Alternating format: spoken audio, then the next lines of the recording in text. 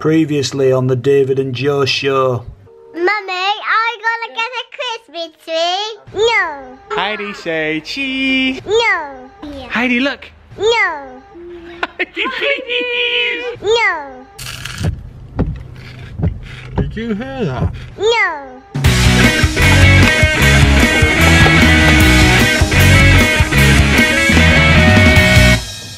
Welcome to the David and Joe show. Whee! Like and subscribe. Oh, he's vlogging! The first episode of the Joe and Dave show. It's the David and Joe show. David and Joe show. Yeah. Stop trying to be the most important person. The only episode I'm actually in. How are you feeling? Also, I've ruined it. I feel fine. I feel calm. I didn't cry in the circle, which is good. I tried to do this whole analogy, right? My whole thing going into it, this is why I'm awful at public speaking. Or any situation, if I'm scripted, fine. If I'm filming it for myself and I can edit it myself, fine. But when I have to talk in front of people on the spot, I'm awful. But you're much better than you think you are. I was basically trying to explain, like, this is my first theatre debut. And I said, it's like when you get your first car. For me, it was a Peugeot 106. Ford Fiesta, Bertha. But have you ever driven a car since that car that you preferred? You always love your first car. Kind of like your first child. No, you can't say that, can you? Definitely can't say first. It's kind of like your first child. The ones after that are kind of like, just like, they're like accessories to the first child. This is why I shouldn't talk. You never forget your first car. Even though it's probably one of your worst. They may not say that this show's the worst for me, it's not. But do you know what I mean? It's your first, you didn't know what to expect. It doesn't matter how better it gets from here on out, you'll still always remember and love your first car more than anything else. Yeah. And that for me is the show. Is it like losing your virginity? I've lost my theatre virginity to this show. Yeah. There you go, there's your thumbnail and title. Be gentle with me. Joe loses virginity. Joe finally loses his virginity. Joe's loses virginity story. But yeah, no, I'm gonna miss it. I'm gonna miss everything about it. Were you nervous about it? I was very nervous. I sort of thought, what am I doing? Like, I was on a bit of a confidence high from previous show that I was on. Why are we not naming it? I don't know. We're debriefing Massey. What do you think? Still here. Massey's got 3 jumpers. He's got the shark one. He's got his NASA one, he's got a Star Wars one. You've got 3 phrases. Like and subscribe. Ooh, Strictly. Ooh, my girlfriend's called Diane. How often does he say my girlfriend's called Diane? But I remember Joe starting the show, and it was an exciting time, and there was a bit of flack, wasn't there, for like early on? Yeah, I knew it would be. Tell them about our chat in the stage management office. You tell us. Come and sit down. Come and join us. Yeah, look at this. It's comfy. The old boys back together. Like and subscribe on the roof. Like on your roof. He's on the roof, Mom. He's doing his ornithology. Crazy hair. On the first day, we had to have a chat about how you behave in the West End. Well, not really. What? Did you give him a dressing down? No. It's more of like you just sort of being like, look, if you need anything or you got any troubles, because obviously people were ripping into me, weren't they? So did you get a sense of it? Do you feel like? Because I obviously like being in that kind of theatre Twitter. I kind of sensed that already people were like, oh, Waitress to keep putting in. I always see that as like okay, right, I want to try and prove you wrong. And I want to say to all y'all out there, and Massey will back me up here, he absolutely did.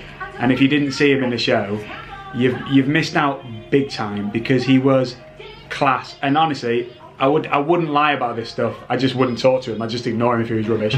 There's others I ignore all the time. Yeah, it's nice to speak to you, really. But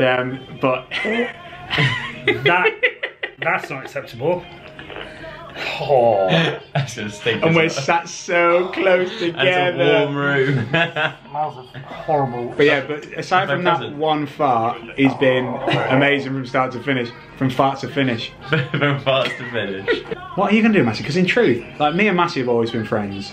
And from day one we clicked, in fact. And Massey was very kind to me early on, because I talked to him a lot about how kind of anxious and nervous I got on Kinky Boots. Because it was a hard show for me. Were you in Kinky Boots? Yeah.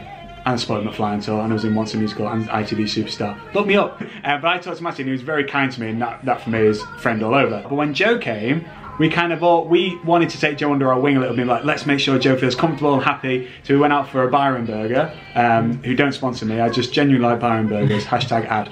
And we've been going ever since. And so in truth, 2 became 3. That was 4. 4. Need some love like I never needed love before. Wanna make love to you, baby. Terrifying. Yeah, so Joe, you'll be gone and you'll have to That's it. carry on with your life without Then it. I'm off. Then I'll be doing something different. Now our so paths exciting. cross in the future more often than not. What? Does that make sense? It's like your first car, isn't it, Joe? Yes, that's what I'm saying. What was your first car? Ford KA. KA. In Massey's case, then it wouldn't work. It doesn't work. Terminology, If because no one your likes first a car Ford was KA. a Ford KA, it's a different analogy. Then it's like your second car. It's like, you know, your second car, the one you get after a Ford KA, that's the one you never forget. Because then you get a proper car. It's like you've been driving like a buggy about for a year, and then you get like a Golf. roller skate around. Driving a roller skate around, and then suddenly you get this car. It's got like a radio, and like the windows come down automatically, and that's the car. What was your first car called? We called it Dorothy, I think. Mine was Bertha. That's quite similar, no? Polly. It was Polly. Dorothy, the golden Polly the girl. Peugeot. There's obviously a bit of a link there. We've all gone for sort of like slightly old women's names. Obviously, they were very manly cars. Joe, at the minute, it looks like you're like my confidence or the angel or devil on my shoulder. Don't listen to the little angry man. And then he's on the other side. Irish. Don't listen to him. My conscience is always Irish. Don't listen to him. Thanks, man. I'm going to go and do payroll. Yeah. So.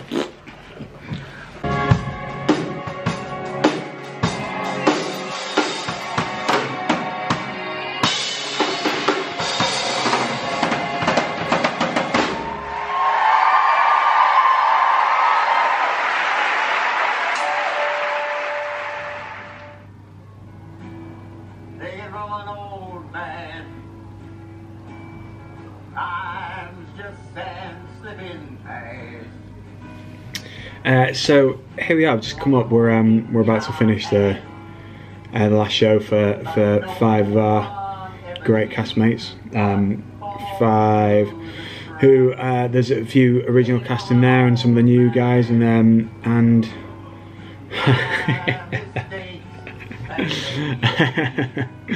so what am I talking about? So we're towards the end of the show, and I've just been walking up after getting ready for the last scene, and last shows are funny things, because they're really sad. They're always sad, but mostly you kind of walk around kind of beaming because it kind of just reminds you how much you love the show, love one another, love what they do in the show, which is easy to forget in the kind of 8 shows a week, a million shows a year. You're kind of going through them, taking it fully for granted, and getting irritated by little things, this, that, and the other, and it's just the background sound as it is now, you know. And here's Charlie singing "Take It From an Old Man" beautifully, and one day it'll be his last day, and I'll sit here listening to it for the very last time, which is incredibly sad, but so joyful at the same time, because you appreciate it fully. Everything he's given to the show on stage and off, you know, and that's the case now for the 5 that are leaving. So though I'm kind of sad, I can't really wipe the smile off my face, because listening to Joe and Laura then just singing "I Love You Like a Table" for the last time together, or even separately, was a beautiful thing. Reminds you how far they've come, how they've done. I remember Laura in her very first rehearsal. She was there right at the very beginning. I remember Joe coming in being nervous, wondering if he could do it, and then smashing it, the pair of them, as everyone else does. Charlotte, Mike, Kelly have been fantastic, and they do kind of feel like a celebration. And fortunately tonight we've got an audience that has just driven us through. It's been amazing. Excuse me, I'm gonna borrow my wife. Gotta go.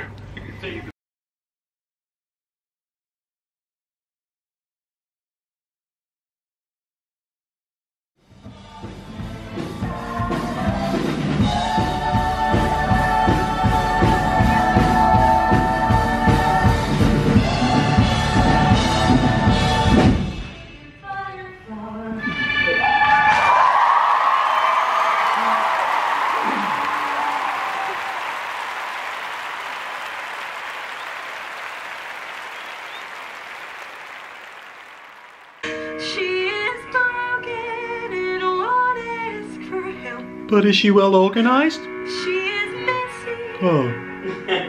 but she's kind. Has she got lots of friends? Oh. Sometimes? Oh.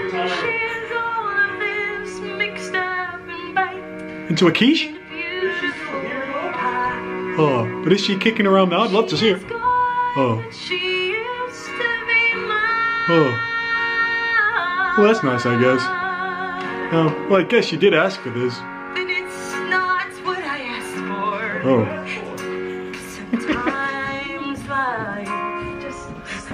No.